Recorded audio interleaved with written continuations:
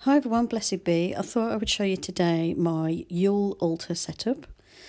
So first of all, I needed to remove my autumn one for Samhain, and I wanted to, obviously I'll reuse some of these elements, but I wanted to add a more of a Yule theme to my altar.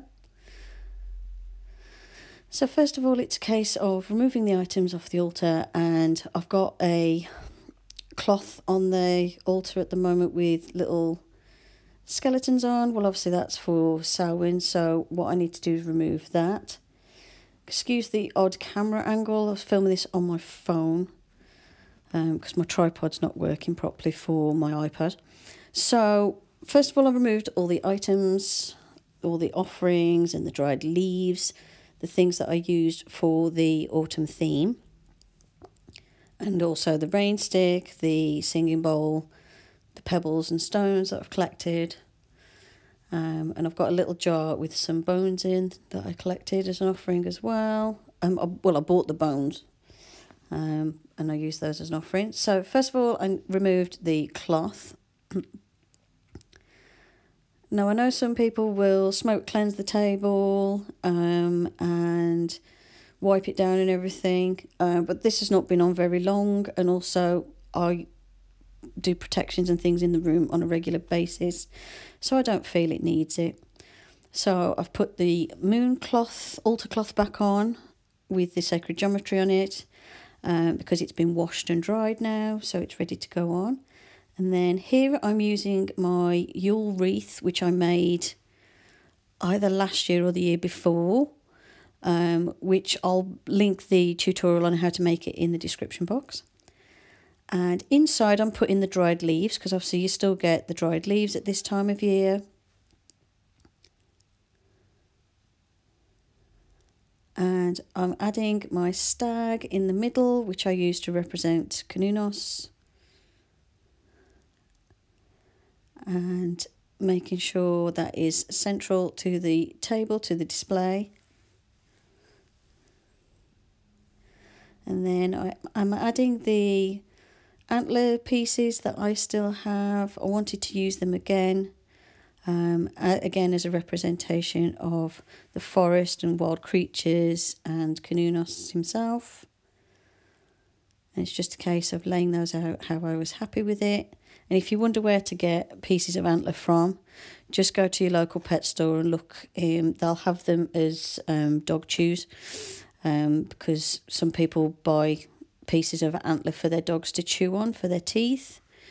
I just bought some, so obviously I could display them. And the advantage with antler is because it's like solid, it's like a bone.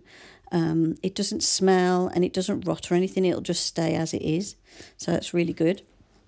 Then I place my offering bowl back on, which is full of seeds and conkers and acorns, all the different things that I've placed in there as offerings.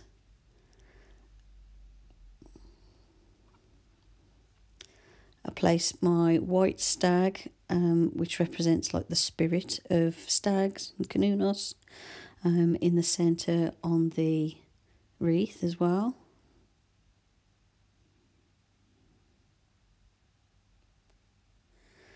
And I've got my offering jar with all the pebbles and things that I found at the back. And I've got my little bits of dried thistle and things that I've placed at the back. My little wood spirit that I carved from a piece of tree that I was chopping down.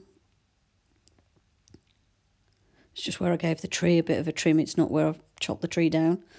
Although sadly, since the tree has died, but it's quite a small one in my garden, I'm going to replace it with another one.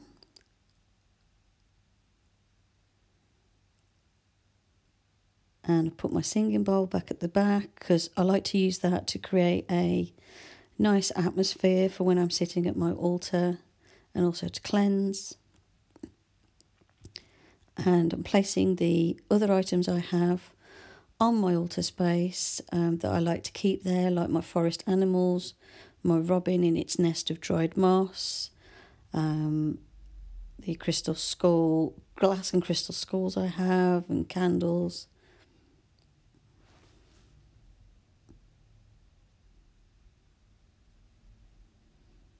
Here at this point I'm having a dig in my drawer for my pine cones with glitter on that I use for Yule. And once I find those, I place those on the altar as well. I like to use these to represent Yule and the season because they remind me of pine cones covered in snow and like how everything is frozen this time of year. So this is what my Yule altar looks like. I've also got my little mini Yule tree at the back. It did have some lights on, but they've got all tangled and they don't work very well. So I'm going to put some sort of lights on this, but I haven't got them yet. I need to buy some. And I've got candles to light when it's dark, and it's all full of this richness. So it's got all the reds, the greens that are associated with Yule, as well as the silvers and the sort of icy colours as well. And obviously all my representations of Canunos and offerings, and representations of forest creatures like that little squirrel ornament and the robin. So that's it. That's my Yule altar setup. I hope you enjoyed this video. Thank you for watching. If you make a video of your altar setup, let me know. I'd love to watch it. So that's it. Hope you enjoyed the video. Blessed be, and bye for now.